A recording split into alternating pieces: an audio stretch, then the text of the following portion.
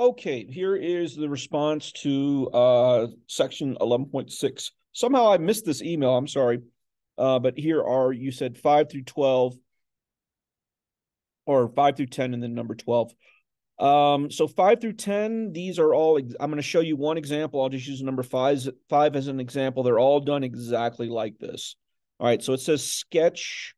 Sector AOB is described by giving measure of angle AOB and the radius of circle O. So O is the center of the circle. Make a sketch and find the length of arc AB and the area of the sector AOB. All right, so we got a circle. So for number 5, the angle is 180 degrees. That's the diameter. So A and B are on the circle, and O is the center of the circle. It's got a radius of 1.5. Pretty straightforward. We're going to do the arc length first, and then the area of the sector. So the arc length is given by this formula right here. X is the central angle or the arc measure, either one, and we're told that that's 180 degrees. And we're told the radius is 1.5. If you look in the back of the book, they give the answer in terms of pi, meaning they're not going to actually multiply by pi here. So I'll do it that way. But if you had, since the instructions don't specifically say it one way or the other, you're fine to multiply by 3.14 if you want to. All right, so let's see what we got. 180 over 360 would be a half. Now, the answer in the back of the book is given as a fraction, so I'm going to change 1.5 into a fraction. By the way, once again, you could have typed this whole thing in your calculator, hit enter, and do a little bit of rounding there. So let's see, 2's would cancel, 1 times 3 is 3, and it'll still left with a 2 on the bottom. So that's the answer that's in the back of the book. Pretty straightforward. So let's see, 6, 7, 8, 9, and 10, they're all done the same way. The only weird stuff is where the radius is a square root, but you can handle that. You're just multiplying. I would leave your answer with the square root as well too. I wouldn't change the square. For instance, on number 10, I wouldn't change the square root of 3 into a decimal. I would just leave your answer with that root 3 on there. How about for the area of the sector? So let's see, the area of the sector here, there's your formula. It uses the same two measurements, the central angle or the arc measure and the radius.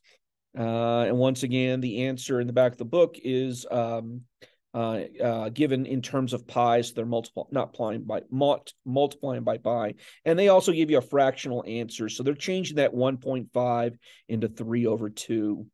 They're squaring the 3 over 2, so that would be 9 over 4. And then multiply straight across, so you get 9 over 8 pi. And there is the total. So that's the answer to just number 5. 6, 7, 8, 9, and 10 would be done in a similar fashion. Radius 0.8. Well, you can change that to 8 over 10 or 4 over 5. Number 8, you have a mixed numbers, so change that to an improper fraction. So 6 over 5, and then take the 9 and 10, just put both of those over one term into a fraction. By the way, when you do the area for 9 and 10, when you square that, that would get rid of that square root. Okay, last one, you said number 12. It gives you the area and it gives you the central angle. What it doesn't give you is the radius. So they want you to find the radius. So I'm going to take the area formula right there. I know the area is 7 pi over 2. I know the central angle is 315.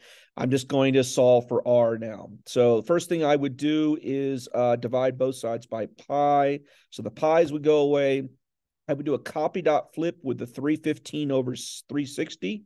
So multiply both sides by 360 over 315.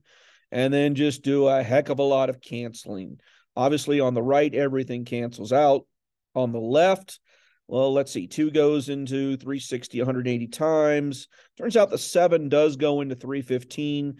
It goes 45 times. And turns out 45 goes into 180. Double 45 would be 90. So 4 of them, 4 45s, would be 180. So all of that reduces just to 4. A little bit hard to see what we have left here. So we have 4 on the left, and on the right we have an r squared. Take the square root of both sides, and you get to r is equal to 2. I am being lazy there and leaving off units.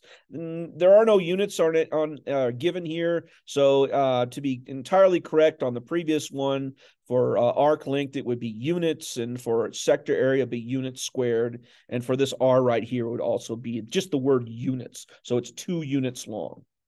Okay, there's your explanation. If you have any more questions, please let me know.